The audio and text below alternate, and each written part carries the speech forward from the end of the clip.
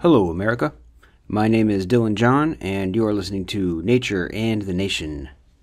For today's episode, I will be looking at The Will to Believe and Other Essays in Popular Philosophy by William James. This was published in 1897, I believe, the first edition. 1897. Quite some time ago. William James, of course, being an early pragmatist. Last episode I talked about pragmatism and I talked about Charles Peirce. And if you haven't listened to that one, you should check it out. This book contains essays by William James, the oldest of which is one called The Sentiment of Rationality, which was written in 1879 and then the rest of it was completed in 1880. So when I was talking about Charles Peirce last episode, I talked about a few essays that he had written. Those were published in 1877 and 1878, and those were Charles Peirce's most famous essays. I believe The Fixation of Belief and How to Make Our Ideas Clear, and Charles Peirce laid down some of the fundamentals of pragmatism in those two essays. And so that's 1877, 1878. Then 1879, William James writes this essay here called The Sentiment of Rationality. It's 1879, and then completes it, comes back and revises it, finishes it in 1880. So this is following on the heels of Charles Peirce's writing. So although there are a lot of essays in this book, including the title essay, I'm just going to look at this one essay here because I feel like this, well, like I said, it's the oldest essay in the book. It's basically one of William James's first major writings. In fact, it's the oldest of James's writings that I'm aware of that's been published in any major form. There might be some earlier stuff, probably like postgraduate work and whatnot, but this is one of his, let's say, earliest essays. It's the longest one in the book, and I think it's the most important one in the book. I think it's even more important than the title essay, The Will to Believe. So I'm only going to look at this one essay. Like I said, they run a range from 1879 through 1896. So a full, 17 years? And I think it was published right after the most recent essay. And the publisher, or William James, probably wanted to make those essays, put them right front and center because they were the most recent ones. And the order, of course, in the essays is all off because of that. If it was me, I would put the oldest essay at the beginning of the book and the last essay at the end of the book, and then you could kind of read along and see his thought process. There are issues that are raised in this first essay that he continues to address in other essays throughout the book. So the sort of concepts that come up, he takes Charles Peirce's ideas and he interprets them in his own way. He introduces questions that are really sort of religious questions into, what Peirce is saying and what the religious implications are. And so he published Psychology in 1890, the 2-volume set. And so the earliest essays in here are before he published Psychology, and the later essays are afterwards. And the whole time that he published Psychology, he was wrestling with these questions, and it's largely questions of free will. I think that comes down to, that's one of the core questions that he's wrestling with. He's asking himself, and he's answered the question, but it nevertheless remains an ongoing subject of discussion for him. I think he was wrestling with determinism. He was wrestling with the idea that the human mind, as he discusses in Psychology, is really this biological organ. It's an organ, and it's got all these physical structures that guide and determine how it operates. And he was talking about instincts, he was studying instincts, and he was putting forward the idea that humans have all sorts of instincts, and the things that we do are influenced constantly by instincts and the ramifications of these instincts and the balances between the instincts. And he starts trying to find free will.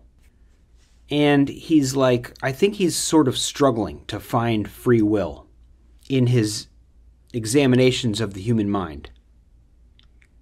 And so while that doesn't really come through the psychology books, at least it doesn't really come through the abridged version that he put out a few years later, which is the one that I read. But the 2-volume set, I mean, it seems like it's just a lot of information about the biology of the brain and the mechanisms and the structures of the human mind. So while he's writing all this, he's wrestling with these questions about free will and God and humankind, and he begins studying philosophy. And after he finishes the psychology book, he puts out another book. He puts out this one in 1897, and then he puts out another book in 1902 called The Varieties of Religious Experience. So you can see it's like this ongoing question of religion at the same time that he's studying and teaching psychology. But this is the essay here that I want to get into, is I think where he really begins his philosophical journey. So that's the one I want to focus on exclusively. And I've got a bunch of sections here that I want to look at. I'm going to almost go through the entire essay very methodically to see what he is saying. I think in this essay we see some more of the birth of pragmatism. So in this episode, like all my episodes, I'm going to read a number of sections here out loud and provide some responses and some interpretation. I'm not going to provide a tremendous amount because I have so many sections I want to read, like 11 or 12. I'm going to read a whole bunch of this essay. So let's start off. He says, quote, "What is the task which philosophers set themselves to perform, and why do they philosophize at all? Almost everyone will immediately reply. They desire to attain a conception of the frame of things which shall on the whole be more rational than that somewhat chaotic view which everyone by nature carries about with him under his hat. But suppose this rational conception attained, how is the philosopher to recognize it for what it is, and not let it slip through their ignorance? The only answer can be that he will recognize its rationality, as he recognizes everything else, by certain subjective marks with which it affects him. When he gets the marks, he may know that he has got the rationality. What, then, are the marks? A strong feeling of ease, peace, rest is one of them. The transition from a state of puzzle and perplexity to rational comprehension is full of lively relief and pleasure. But this relief seems to be a negative rather than a positive character. Shall we then say that the feeling of rationality is constituted merely by the absence of any feeling of irrationality? I think there are very good grounds for upholding such a view. All feeling whatever, in the light of certain recent psychological speculations, seems to depend for its physical condition not on simple discharge of nerve currents, but on their discharge under arrest, impediment, or resistance. Just as we feel no particular pleasure when we breathe freely, but a very intense feeling of distress when the respiratory motions are prevented, so any unobstructed tendency to action discharges itself without the production of much cognitive accompaniment. And any perfectly fluent course of thought awakens but little feeling. But when the movement is inhibited, or when the thought meets with difficulties, we experience distress. It is only when the distress is upon us that we can be said to strive, to crave, or to aspire. When enjoying plenary freedom, either in the way of motion or of thought, we are in a sort of anesthetic state, in which we might say with Walt Whitman, if we cared to say anything about ourselves at such times, I am sufficient as I am.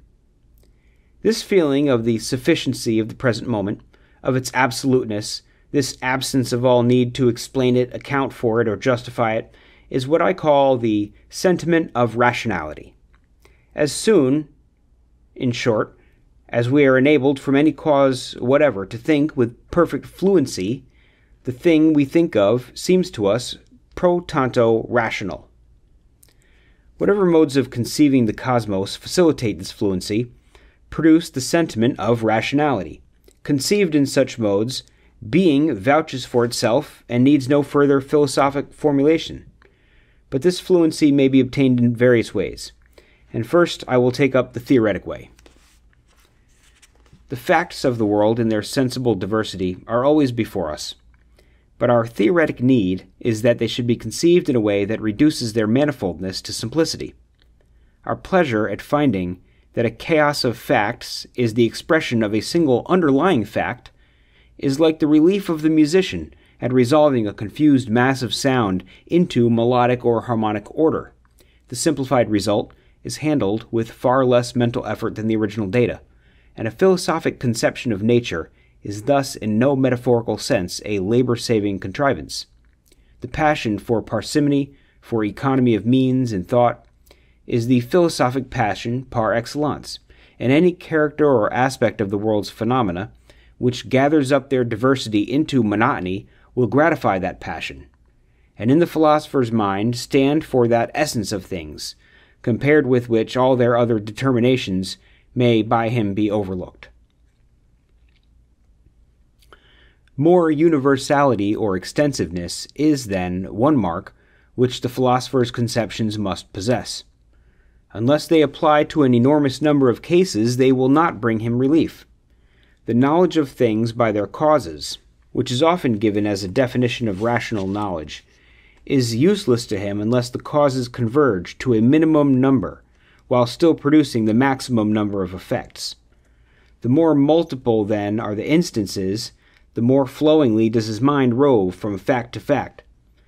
The phenomenal transitions are no real transitions. Each idea is the same old friend, with a slightly altered dress.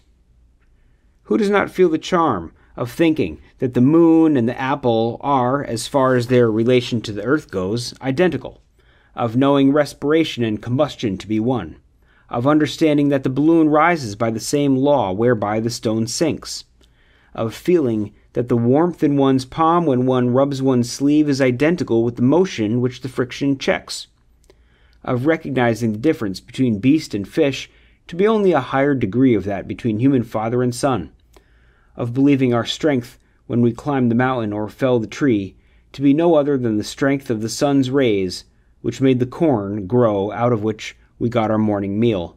End quote. Okay, so what he's saying in that passage, that's the opening passage, the opening several pages of the essay. He's asking himself, okay, well, what are philosophers doing? Why are they philosophizing? Well, they're looking for a rational concept of the world. He says specifically they desire to attain a conception of the frame of things, which shall on the whole be more rational than the somewhat chaotic view which everyone by nature carries about with him under his hat. What he means is that we live in this sort of sensory chaos. Sounds, sights, images, touch, the whole nine yards, feelings from without, feelings from within, a sort of chaotic jumble of sensation. The philosopher wants to make something more rational than the jumble of chaos that is experienced in the raw. So then he says, okay, so if the philosopher were to achieve this rational conception of the world, a conception that is more rational than the chaos of experience, how would he know that he has achieved it? How would he know that he has arrived? He says the only answer can be that he will recognize its rationality the same way he recognizes everything else. He would recognize it by certain subjective marks with which it affects him. When he gets those marks, he knows he's got the rationality. What are these marks? What are the signals that the philosopher will receive that will indicate to him that he is in the presence of a rational concept? Well, He says a strong feeling of ease, peace, and rest.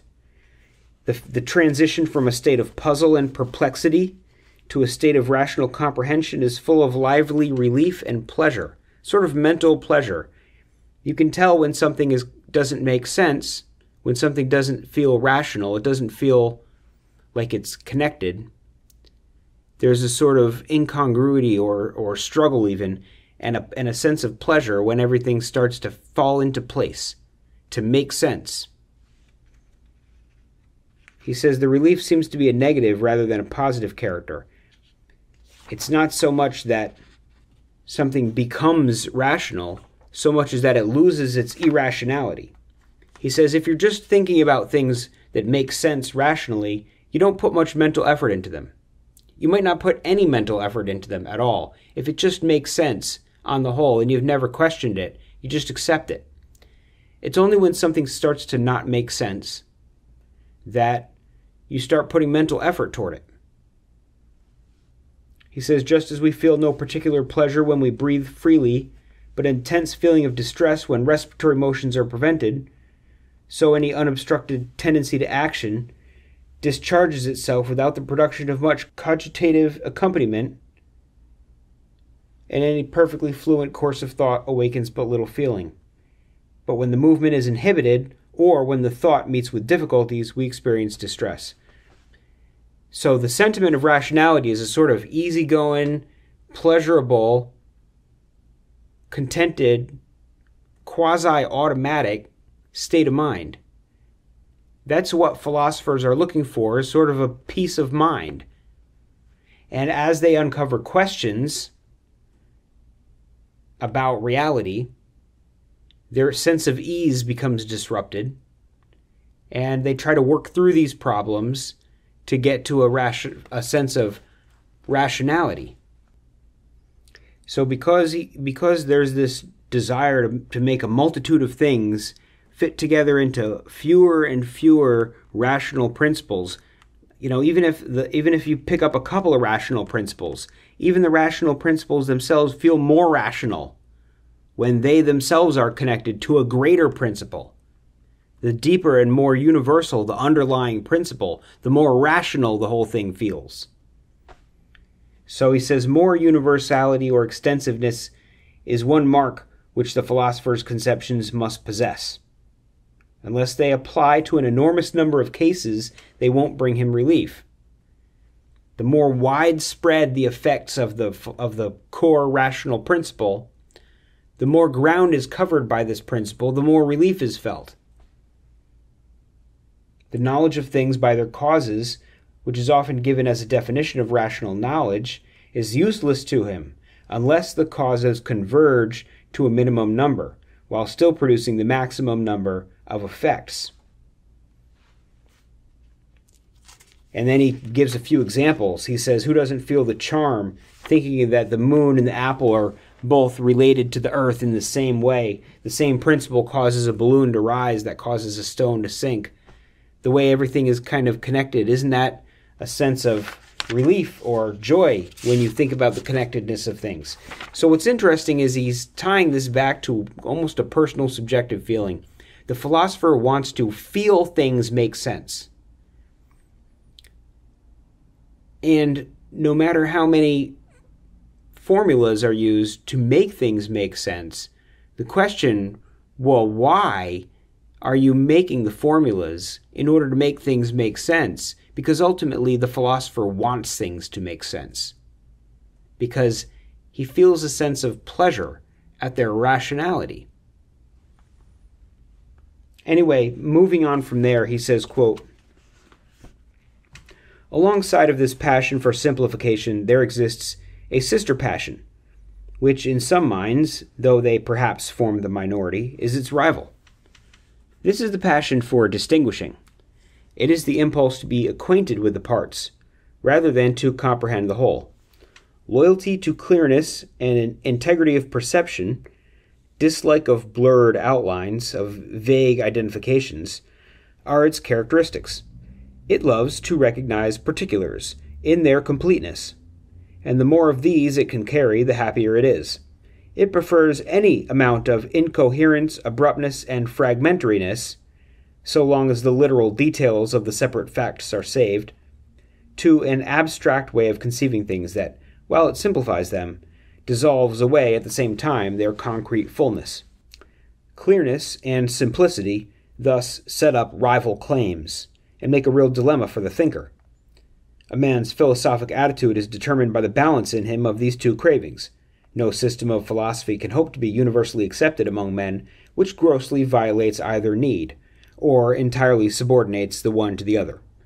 The fate of Spinoza, with his barren union of all things in one substance on the one hand, that of Hume, with his equally barren looseness and separateness of everything, on the other, neither philosopher owning any strict and systematic disciples today, each being to posterity a warning as well as a stimulus, shows us that the only possible philosophy must be a compromise between an abstract monotony and a concrete heterogeneity. But the only way to mediate between diversity and unity is to class the diverse items as cases of a common essence which you discover in them. Classification of things into extensive kinds is thus the first step, and classification of their relations and conduct into extensive laws is the last step in their philosophic unification. A completed theoretic philosophy can thus never be anything more than a completed classification of the world's ingredients, and its results must always be abstract, since the basis of every classification is the abstract essence embedded in the living fact, the rest of the living fact being, for the time, ignored by the classifier. This means that none of our explanations are complete. They subsume things under heads wider or more familiar, but the last heads, whether of things or of their connections, are mere abstract genera, data which we find just in things and write down. When, for example, we think that we have rationally explained the connection of the facts A and B by classing both under their common attribute X, it is obvious that we have really explained only so much of these items as is X. End quote. So now he begins to introduce a second interest of the philosopher. In addition to a sort of desire to universalize and simplify everything, there is a desire for clarification, distinguishing, concreteness. You might even look at this and see the sort of resemblance, vaguely, to the Apollonian and Dionysian instincts of Nietzsche back in Birth of Tragedy. A similar sort of unification and blending together in an almost Dionysian way, a connecting of disparate things, but also a clarification and distinguishing, a disinterest in blurriness or vagueness, an interest in precise clarification of each individual thing. And these are sort of competing claims on philosophy. And he uses Spinoza and Hume as examples of people who've gone too far in either direction. Spinoza going too far in the direction of unity, and Hume going too far in the direction of disunity or of separateness of things. He says, and the only philosophy that's going to work is going to be some sort of compromise between these, and the best and first mechanism of compromise is a sort of classification, that these things are similar to these other things, but they're separate from those things. And that sort of classification of the ingredients of the world, as he says, is the fundamental task of philosophy. And he also says that so long as explanation of things remains a sort of classification, he says that none of our explanations are complete. They subsume things under headings,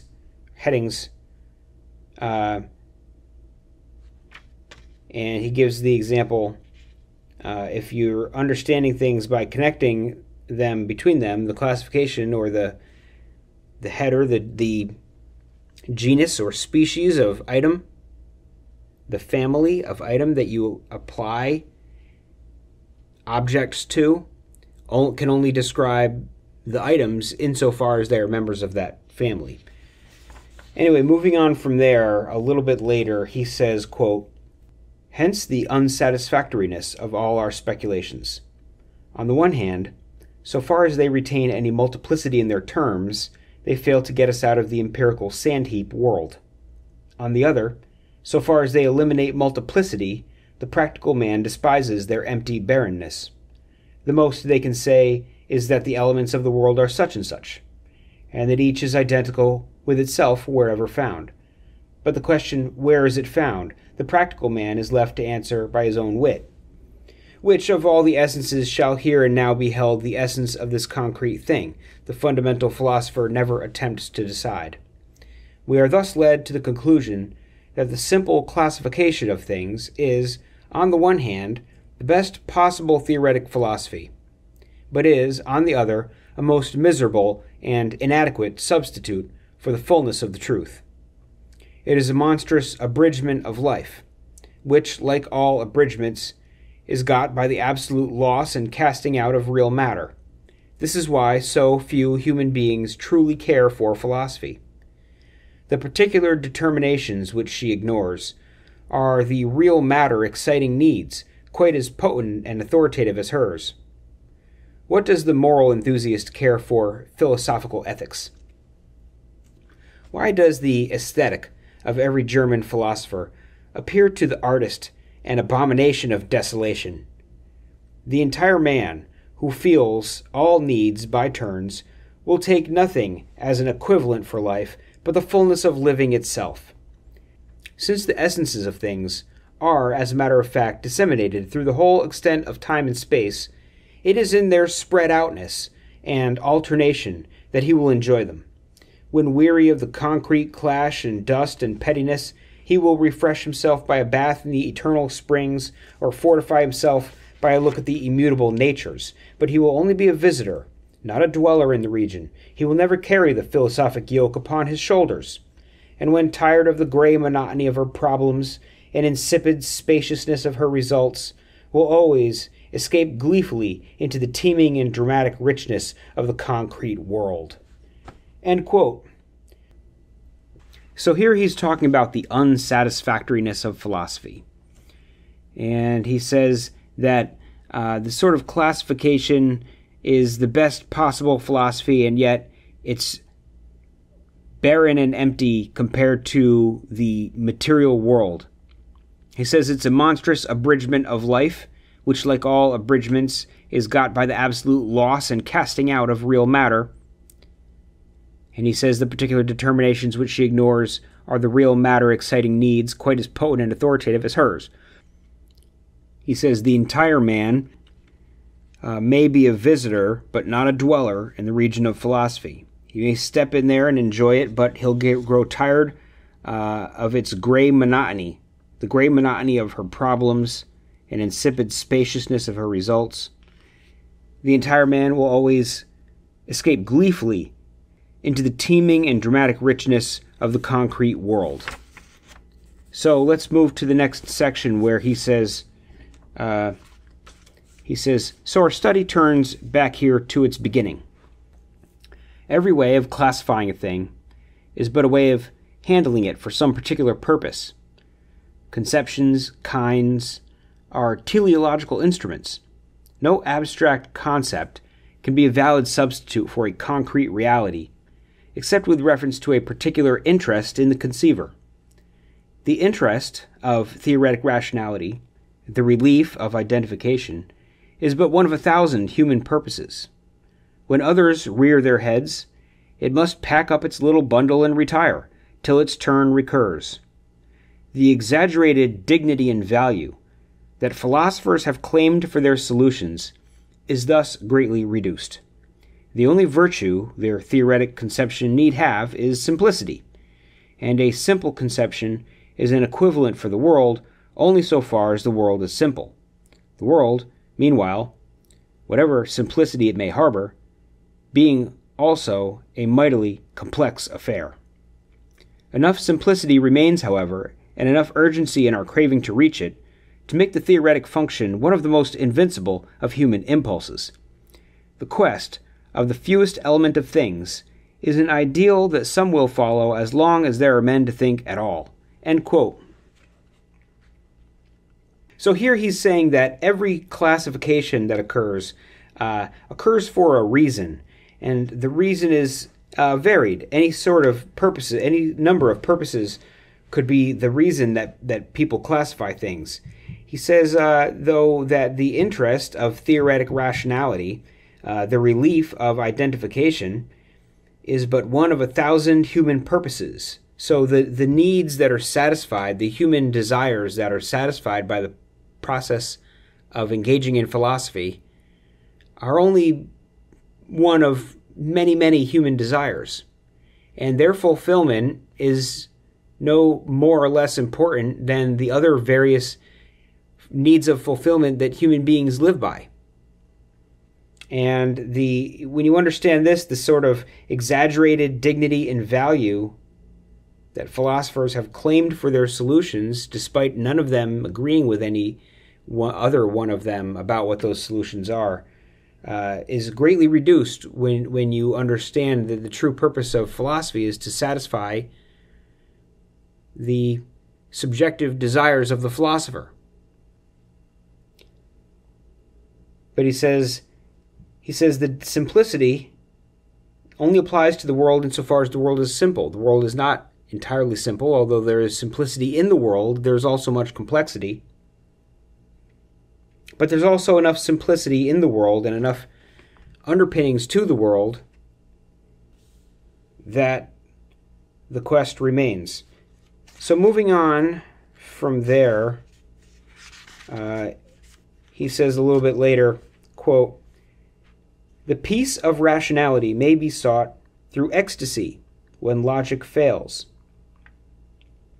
To religious persons of every shade of doctrine, moments come when the world, as it is, seems so divinely ordered, and the acceptance of it by the heart so rapturously complete, that intellectual questions vanish, nay, the intellect itself is hushed to sleep. As Wordsworth says, 'Thought is not, in enjoyment it expires.' Ontological emotion so fills the soul that ontological speculation can no longer overwrap it and put her girdle of interrogation marks round existence. Even the least religious of men must have felt with Walt Whitman, when loafing on the grass on some transparent summer morning, that swiftly arose and spread round him the peace and knowledge that pass all the argument of the earth. At such moments of energetic living, we feel as if there were something diseased and contemptible, yea, vile, in theoretic grubbing and brooding. In the eye of healthy sense, the philosopher is at best a learned fool. Since the heart can thus wall out the ultimate irrationality which the head ascertains, the erection of its procedure into a systematized method would be a philosophic achievement of first-rate importance. But as used by mystics hitherto, it lacks universality, being available for few persons and at few times, and even in these being apt to be followed by fits of reaction and dryness. And if men should agree that the mystical method is a subterfuge without logical pertinency, a plaster but no cure, and that the idea of non-entity can never be exercised, empiricism will be the ultimate philosophy. Existence then will be a brute fact, to which, as a whole, the emotion of ontologic wonder shall rightfully cleave, but remain eternally unsatisfied." End quote. All right, so what he's saying here is that at times logic fails. At times the logical mind does not put everything together. It doesn't achieve the sort of completion, sense of relief, and that the spirit, the soul, the emotion, he says, ecstasy takes in and can achieve the peace of rationality, or at least can be sought. The peace of rationality can be sought through ecstasy when logic fails. He says, to religious persons of every shade of doctrine, moments come when the world as it is seems so divinely ordered and acceptance of it by the heart so rapturously complete that intellectual questions vanish. In certain moments of religious ecstasy, the intellectual question vanishes. And even, he says, for the not-religious person, loafing on the grass on a transparent summer morning must have felt like Walt Whitman, feeling that swiftly arose and spread round him the peace and knowledge that pass all the argument of the earth. Transcending argument and feeling in that moment, he says, at such moments of energetic living, we feel as if there was something diseased and contemptible in theoretic grubbing and brooding. In the eye of healthy sense, the philosopher is at best a learned fool. So there's an alternate method of achieving a sense of rationality, the sentiment of rationality, the sort of peaceful mental feeling when the problems feel solved. He says, if this were possible to bring about in everybody, there would be no philosophy. We'd all be quite contented and happy.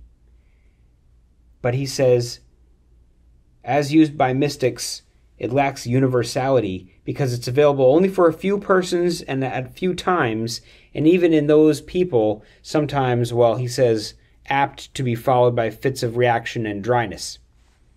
It's not a permanent state of mind. It's a sort of rapturous moment, but it doesn't last forever. It's not a permanent existence.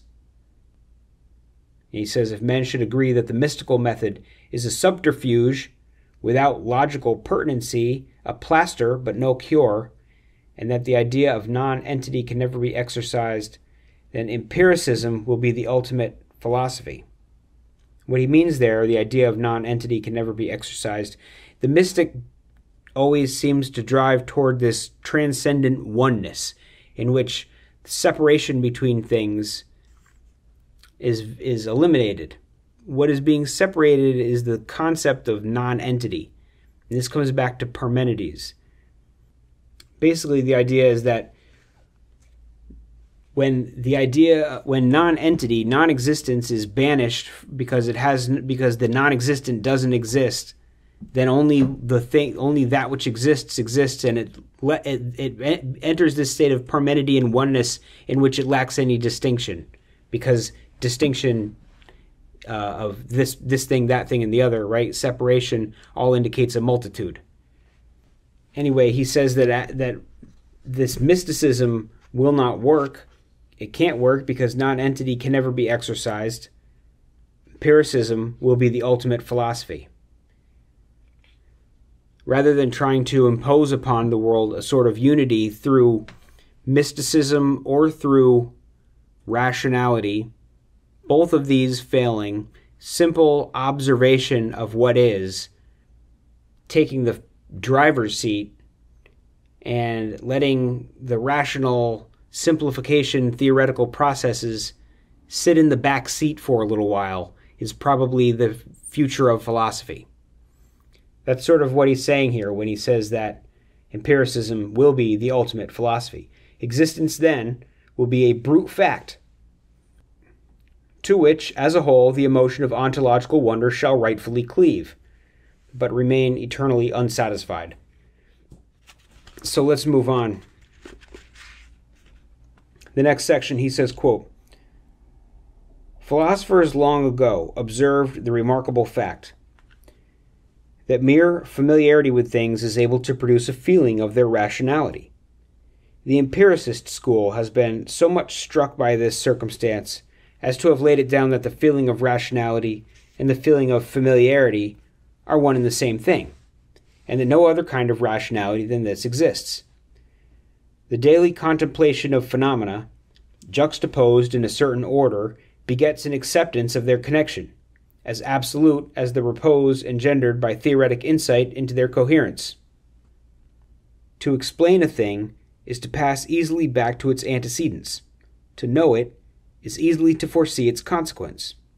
Custom, which lets us do both, is thus the source of whatever rationality the thing may gain in our thought. In the broad sense in which rationality was defined at the outset of this essay, it is perfectly apparent that custom must be one of its factors. We said that any perfectly fluent and easy thought was devoid of the sentiment of irrationality. Inasmuch then as custom acquaints us with all the relations of a thing, it teaches us to pass fluently from that thing to others, and pro tanto tinges it with a rational character. Now there is one particular relation of greater practical importance than all the rest. I mean the relation of a thing to its future consequences.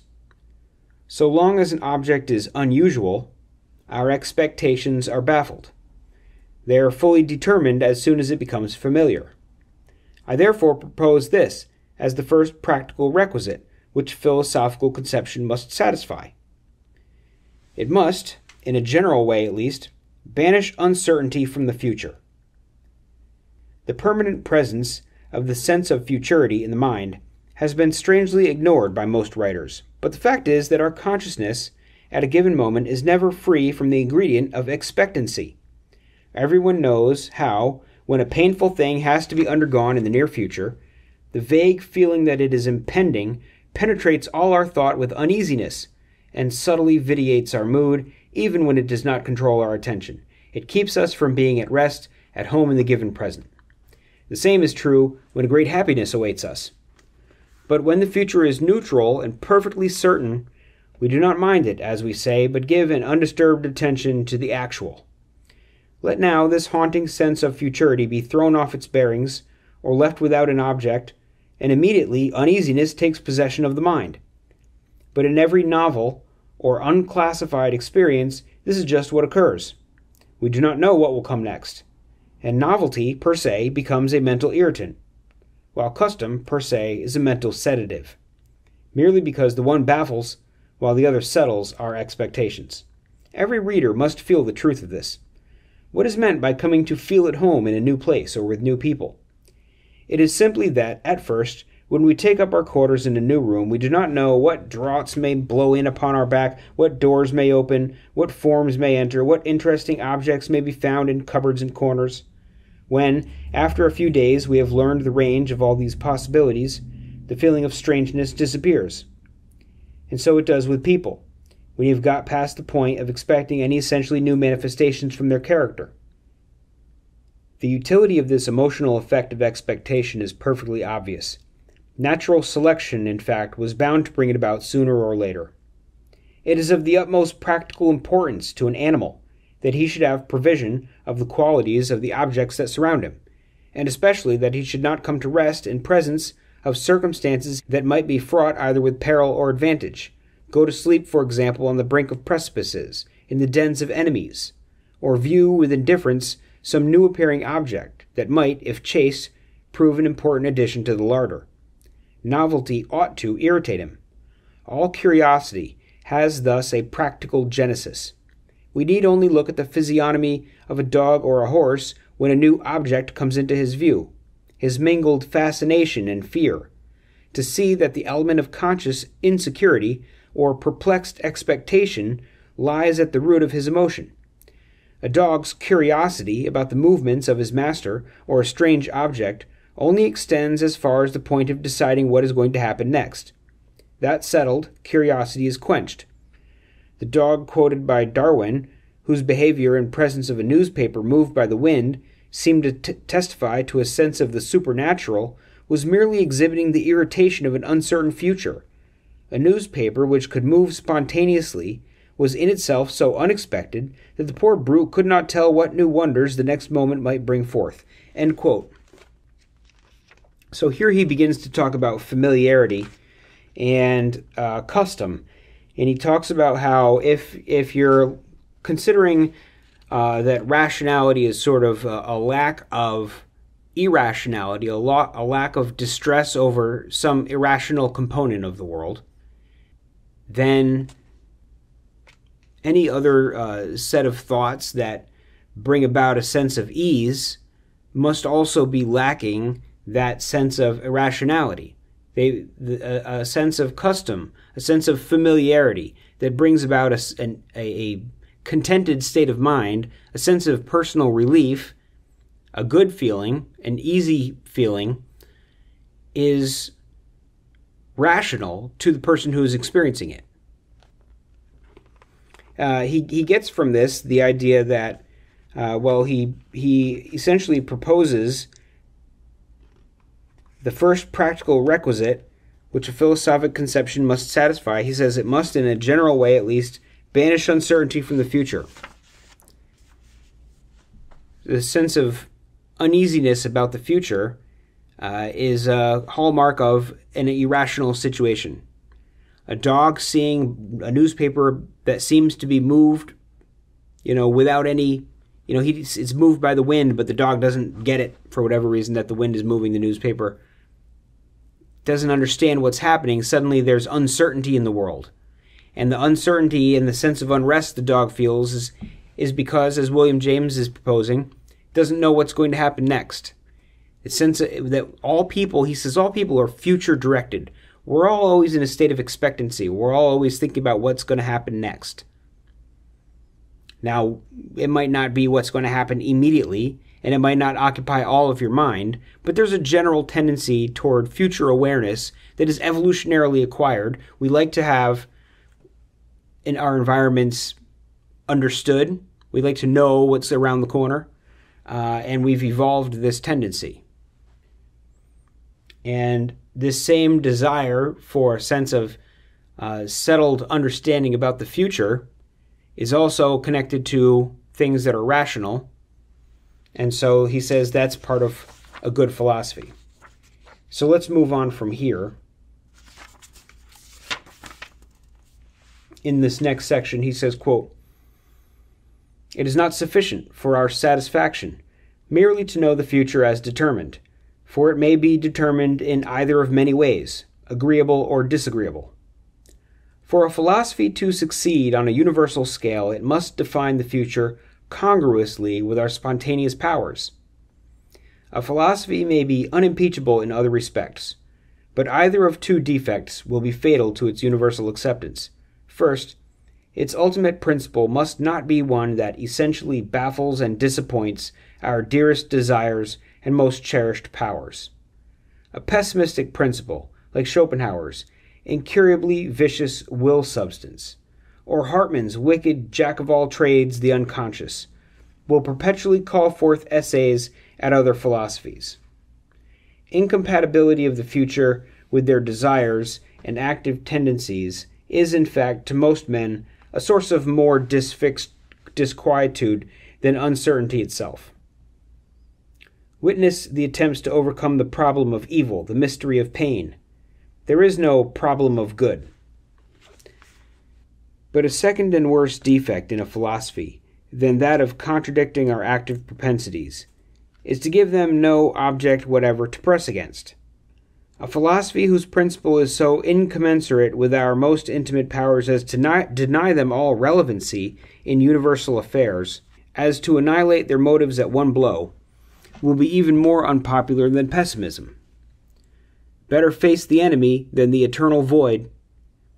This is why materialism will always fail of universal adoption, however well it may fuse things into an atomistic unity, however clearly it may prophesy the future eternity. For materialism denies reality to the objects of almost all the impulses which we most cherish. The real meaning of the impulses, it says, is something which has no emotional interest for us whatever." End quote. So he's just basically saying in this section that in order for a philosophy to succeed, it has to do a couple things. It has to, the first thing, it has to define the future congruously with our spontaneous powers. So this is sort of like if a philosophy proposes that the world is simply too powerful for you and it's going to defeat you, you can try and you can try, but you're not enough for it. It's going to overwhelm you and you're just tossed along. I mean, he's basically saying the ultimate principle must not be one that essentially baffles and disappoints our dearest desires and most cherished powers. In other words, it can't be one that proposes that the world defeats us. Or it can't be a philosophy that defeats us. It won't be accepted. But the second thing is that it can't be a philosophy that ignores us. It can't be a philosophy that says that the world is too big for humans to make a difference. That won't be accepted either. And that's related to this next section where he says, quote, "It is far too little recognized how entirely the intellect is built up of practical interests. The theory of evolution is beginning to do very good service by its reduction of all mentality to the type of reflex action. Cognition, in this view, is but a fleeting moment, a cross-section at a certain point, of which in its totality is a motor phenomenon. In the lower forms of life, no one will pretend that cognition is anything more than a guide to appropriate action.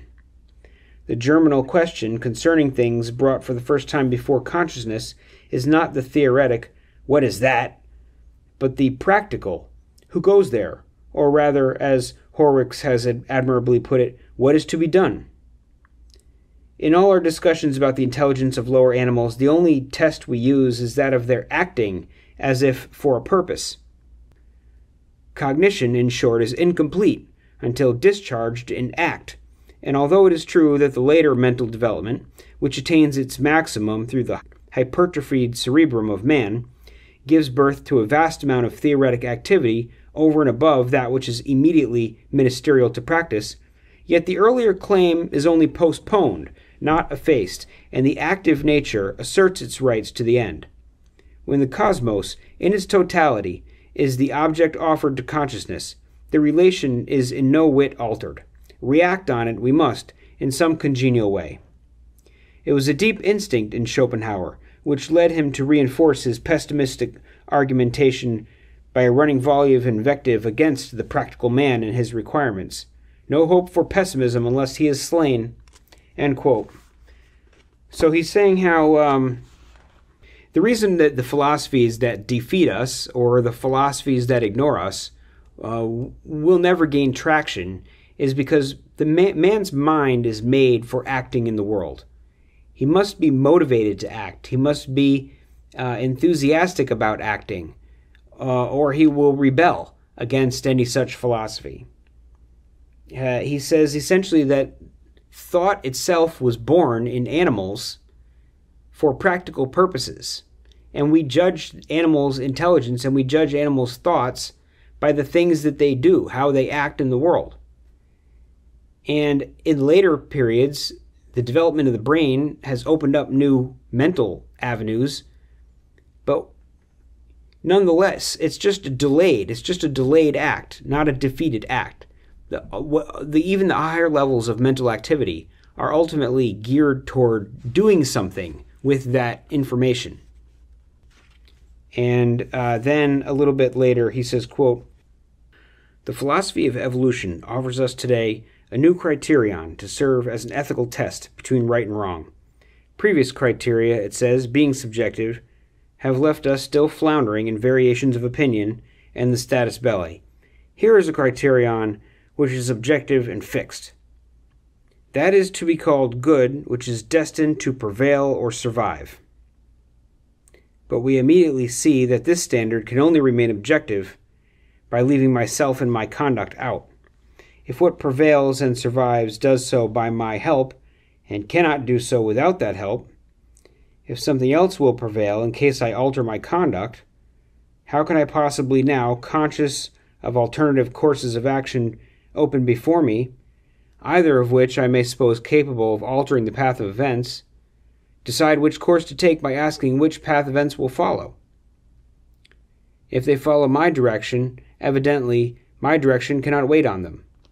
The only possible manner in which an evolutionist can use his standard is the obsequious method of forecasting the course society would take but for him, and then putting an extinguisher on all personal idiosyncrasies of desire and interest, and with bated breath and tiptoe tread, following as straight as may be at the tail and bringing up the rear of everything.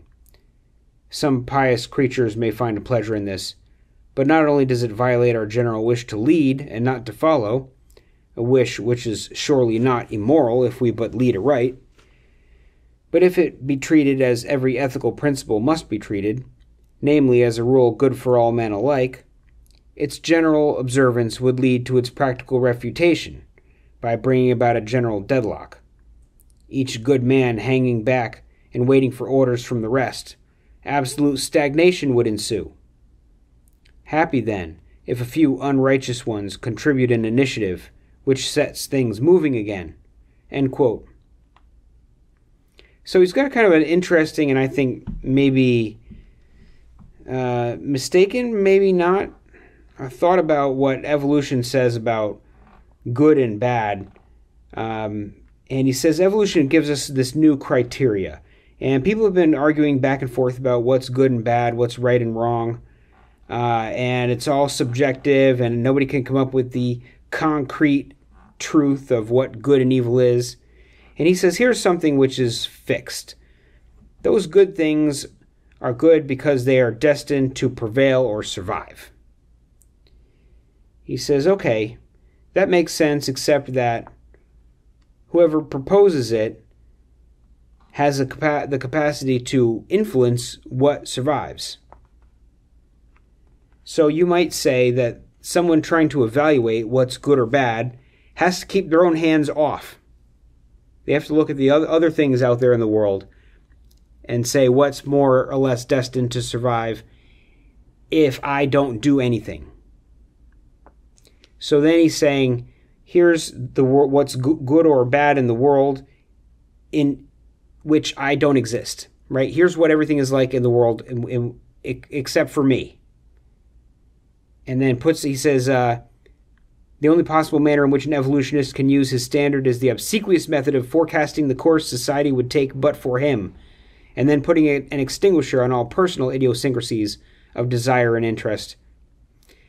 And then he says, okay, well, in that case, every good person is hanging in the back waiting for orders from everyone else, and someone else, some unrighteous one, who isn't waiting to see what is good or bad by evaluating everything else, steps forward thankfully and says, here's what we're going to do.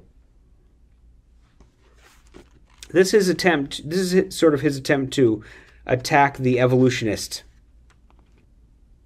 And it's a fairly strong attack. And I'm not going to try to refute it right now. I'm not sure that it's a deep understanding, but I'm going to have to wrestle with that one a little bit before I respond in full. So let me get now to the last section that I want to read here, where he says, quote, "Let us now turn to the radical question of life, the question whether this be at bottom a moral or an unmoral universe, and see whether the method of faith may legitimately have a place there. It is really the question of materialism.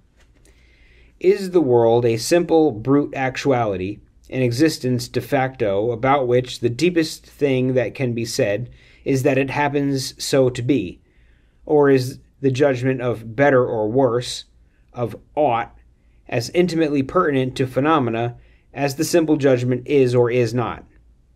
The materialistic theorists say that judgments of worth are themselves mere matters of fact, that the words good and bad have no sense apart from subjective passions and interest, which we may, if we please, play fast and loose with at will, so far as any duty of ours to the non-human universe is concerned.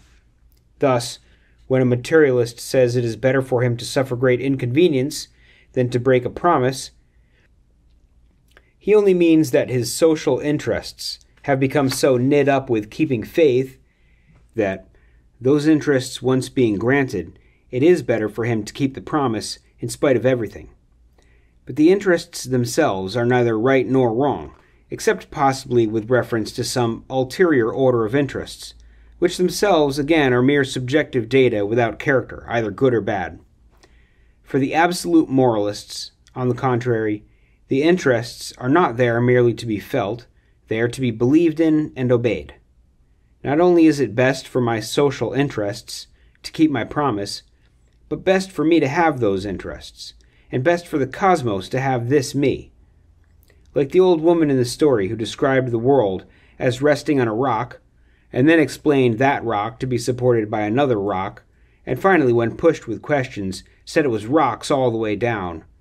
He who believes this to be a radically moral universe must hold the moral order to rest either on an absolute and ultimate should, or on a series of shoulds all the way down. The practical difference between the subjective sort of moralist and the other one is enormous. The subjectivist in morals, when his moral feelings are at war with the facts about him, is always free to seek harmony by toning down the sensitiveness of the feelings. Being mere data, neither good nor evil in themselves, he may pervert them or lull them to sleep by any means at his command. Truckling, compromise, time-serving, capitulations of conscience are conventionally opprobrious names for what, if successfully carried out, would be on his principles by far the easiest and most praiseworthy method of bringing about that harmony between inner and outer relations, which is all that he means by good. The absolute moralist, on the other hand, when his interests clash with the world, is not free to gain harmony by sacrificing the ideal interests. According to him, these latter should be as they are, and not otherwise. Resistance, then, poverty, martyrdom if need be, tragedy, in a word, such are the solemn feasts of his inward faith. Not that the contradiction between the two men occurs every day. In commonplace matters all moral schools agree. It is only in the lonely emergencies of life that our creed is tested. Then routine maxims fail, and we fall back on our gods. It cannot then be said that the question, is this a moral world, is a meaningless and unverifiable question, because it deals with something non-phenomenal. Any question is full of meaning, to which, as here, contrary answers lead to contrary behavior. End quote. So there's a lot to chew on there about whether or not we do, in fact, live in a world that is, at its base, moral or not. It's one of those ultimate questions. And as I said, William James had struggled with materialism. And he sort of forced himself. He said his first act of free will was believing in free will. He sort of, through an act of will, forced himself to believe in free will and to believe in a moral universe. And ultimately, I think, to believe in God. And that's why this book is called The Will to Believe. He simply says that, well, I'll get into that essay, the title essay, in the next episode. But he's kind of saying that it's not just a material world. What you do in the world does matter, and we presume it to be so, because if we want to have a philosophy that is good for the world, it will be a philosophy that gives us space to act in the world, and to act in the world and have an impact on the world, and to have that mean something and have some validity in our philosophy and not be utterly inconsequential. We need to believe that our actions matter. And I suppose the method by which our actions matter is the extent to which we believe that it is a world with some sort of moral quality.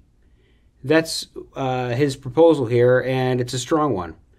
As a materialist, I don't agree with everything that James says, but what's interesting is that in many ways he says that the world is materialist in every aspect all the way up until you reach the point by which you make your decision to act. The only thing that is left in this world is the human will.